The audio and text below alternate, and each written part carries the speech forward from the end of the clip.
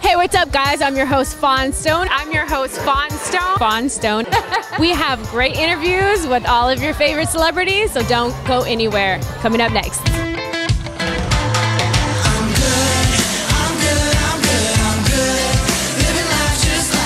Today we're here at the opening night of hit play Kiss Me Kate. There's no substitute for breathing the same air as the audience. I'm here with Jason George. The first house I ever bought was Wayne's house. I bought it from Wayne. Wayne Brady, hello. I love Kiss Me Kate, and I can't wait to see Wayne Brady do it. And what do you love about theater? Chairs are comfortable. I just drove by and saw there was a crowd of people and decided to come out. I feel like I'm part of the Pasadena Playhouse family. We are live at the 2014 BET Awards in Los Angeles, California, and it is crazy.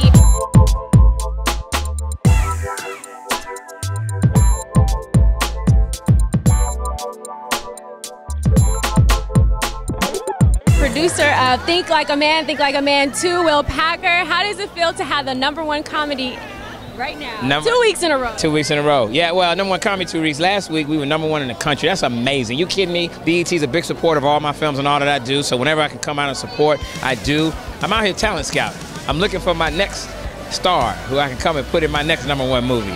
Somebody says it's you. I'm here with Diggy Simmons. What's up? You're all grown up now. You got some singles out. You know, I got a new album coming out. How does it feel to be one of the hottest men on the hottest show on BET? Oh, wow. Really? It feels good now that you put it that way. So what brings you out?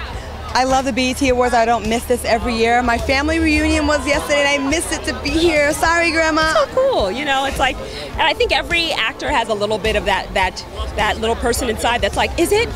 And so every time you're here, you're like, You are nominated for Best Director. We had a movie like over a year ago now, and it came out in November. Is there another one in the works? The script is going to go into the studio next week. It's going to be the funniest one of them all. We're holding to it. You better. You should. Welcome to Buzzing Headlines. I'm your host, Fawn Stone, and today we have a guest correspondent, MSNBC political analyst, author, and Georgetown University professor, Dr. Michael Eric Dyson. Welcome. Thank you for having me, Ms. Stone. And we are at the 2014 African American Critics Films Award.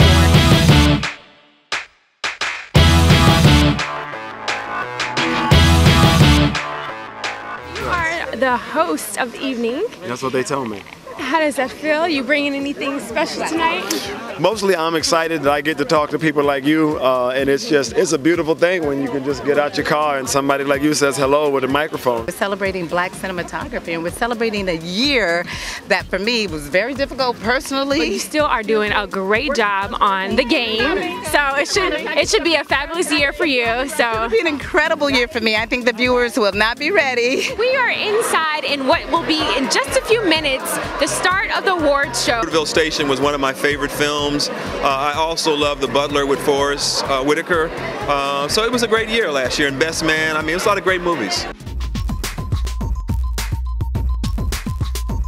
I am Melody Hobson. I'm just the husband.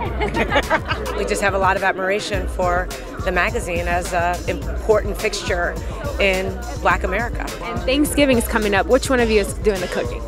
Neither.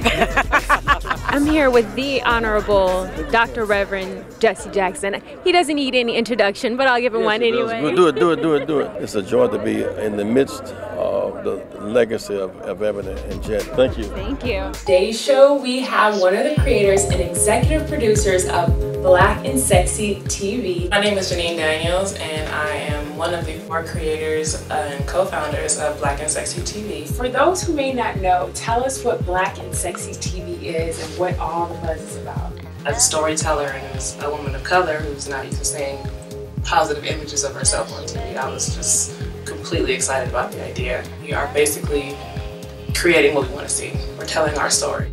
I'm your host, Fawn Stone, and in today's show, we have an exclusive interview with the notorious former drug lord turned entrepreneur, Freeway Rick Ross. Now, you have a book coming out. Tell us more about that. What can we expect? You will hear about the people who was there to take me down and the people that was there to help me come back up.